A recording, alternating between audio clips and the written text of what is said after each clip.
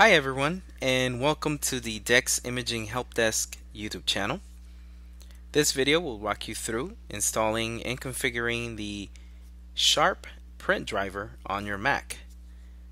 Let's get started. Go ahead and open an internet browser of your choice. I'm going to be working today with Firefox. We're going to go ahead and type in on the URL box www.deximaging.com/service. Now we're going to click on Resources here on the right. Scroll down to Sharp Downloads. We're under the Product Downloads page. Now please keep in mind your model is going to be different, or it might be the same as the one that I am using to install today. The model that I'm using is going to be the MX3570N. If you don't know what your model number is, I'm going to put a picture on the right hand side of your video which shows you where the model number goes. We're going to go over to the product category and select MFPs. Then click on Product and scroll down to the model that you have. My model, like I said, is going to be the 3570. There we go. The file type is going to be drivers and utilities. Click Search. We're going to scroll down and we're going to use the Mac OS driver package. Okay, this contains versions 10 through 12, 10 through 10 through 10 through 12. We're going to click on Download. We're going to click on Save. We want to make sure the radio button is on the Save and then click OK. As you can see, our downloads went right here on the top where the arrow is. We're then going to click on the Spotlight, and that's going to pull up our Finder. We're just going to double click on the zip file. It's going to extract it for us. And there it is. We're going to double click on the folder. Then we're going to click on the DMG file.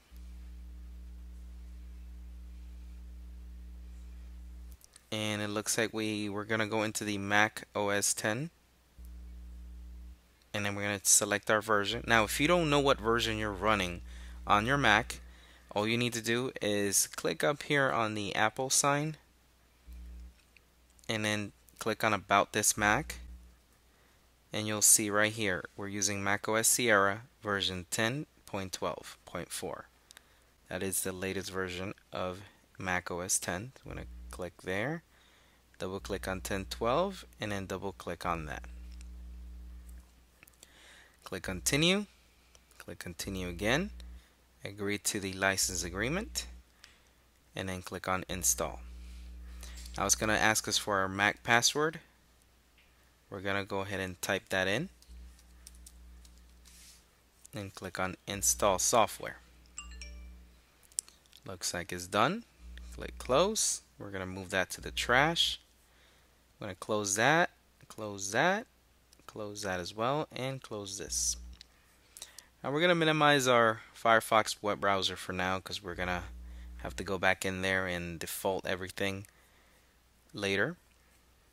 But at this time we're going to go into System Preferences. Now there are two ways to find it. You can either click here on the dock. If you don't have it down here, you can actually go back up to the Apple sign here and click on System Preferences there.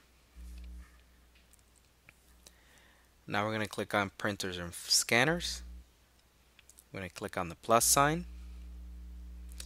And now this is going to search, the Mac always does this, it lists all the printers via Bonjour on your network, but we're not going to set it up that way. We're going to go ahead and set it up via the IP because that way we know where your Mac is going to communicate with the copier. We're going to make sure the protocol is set to HP Jet Direct Socket. And in case you don't know how to find the IP address of your Sharp, it is very easy to do so. You're going to have to walk up to the panel to do this. I'm going to put up some instructions here on the top left on how to do that. Take a look at them now. Okay. Once that page has printed, it'll give you two pages. And I'm going to give you a little snapshot of one of them that includes the IP address here in the top right hand corner. And I'll show you where the IP address is located. Good. Okay, now that we have the IP, we're just going to type it in here. So it'll be this in my case.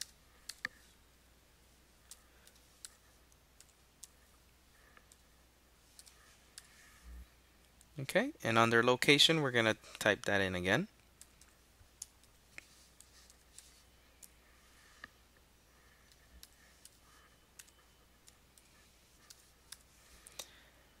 And as you can see, since we gave it the IP, it automatically found our PPD driver for it.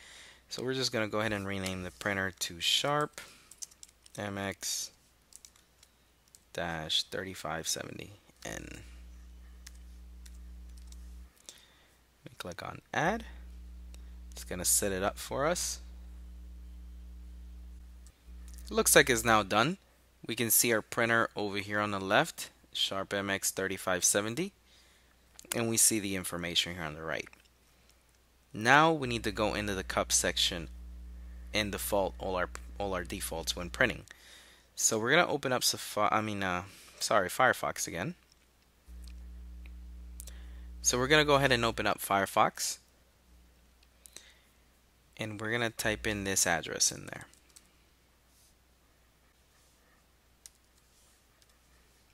Once you have that address typed up, you're gonna hit return. You'll see cups 2.2.0, and then you're gonna click on printers. If you click on printers, you're gonna see this. And the web interface is currently disabled, and it's going to ask you to run this command under the quotations to enable it. So we're going to grab that whole command there and make sure you do not get the quotations. You're going to copy that. You're going to right click and copy that. And now we can go over to the Spotlight search and search for the terminal. So make sure you type in terminal and you'll see it. It looks like this. And we're going to, the top hit, we're just going to click on that to open. Double click on it. And now we see our terminal. So we're going to actually, all we're going to do is we're just going to right click on the command prompt window and we're going to paste that text that you see up here. We'll paste it down here. And we're going to hit enter. And now it's ready to run. So all we need to do is just hit exit, type in exit, and then hit enter. And it's going to log you out, and it's completed. So now we can just close it from the red icon up here. And we can just refresh this window. Perfect. Now that we have finished all of the terminal stuff, we will see our printer there. We're going to actually click on the Sharp. I'm going to click on administration and go to the drop down here to default options. And then we're going to see a lot of stuff here, but we're going to focus on where color is, where the color section is. We're going to click on that. Under color mode, we're going to set that to black and white. That way it defaults that to black and white. And then we're going to click on set default options.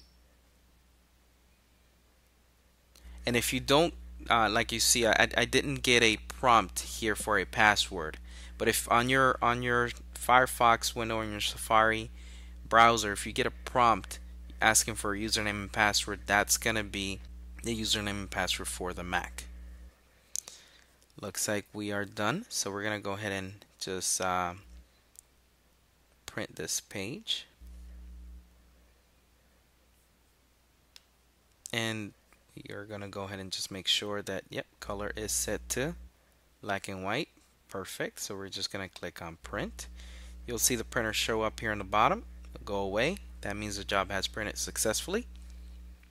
And now we're just going to set our preset to color in case you have a color printer. So we're going to go back into the Firefox toggle, go back into the color mode, and we're going to set it to color. I'm going to click on presets. I'm going to save that current setting, and I'm just going to call it color and click OK. Now that we have a color preset, we're just going to click on print. You'll see there it showed up and went away, and now that print job came in as color. And this concludes just the standard installation of a Sharp driver on your Mac. Okay, so if you have user control set up on your Sharp, there's really only one way to get it to print with the code on the driver. There is no way for it to pop up for you. So what we want to do is we want to go to File and Print, and then we want to go ahead and click on the Firefox drop down, and you want to go to Job Handling.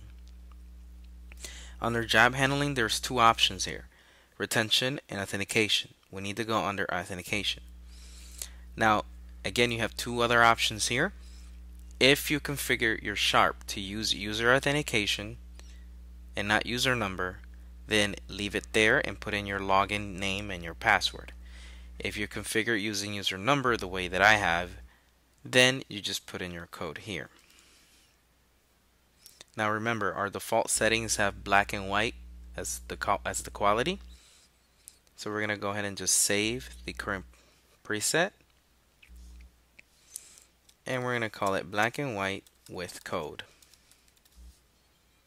And click OK. I'm going to click on print. And as you can see, it came through and it went away on our dock, which means that job was printed on our Sharp. If you guys are enjoying these videos, come and check us out at our YouTube channel, Dex Imaging Help Desk. We'll be adding more tutorials just like this one. Thank you so much for watching and have a great day.